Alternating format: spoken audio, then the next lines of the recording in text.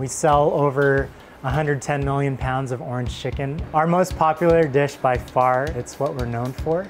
The first thing that we do is we'll make the sauce. The inspiration is from Yangzhou, China. That's where our founders are from. In that region, there are a lot of sweet and sour flavors actually. And sometimes it's misconstrued that sweet and sour is just unique to American Chinese food.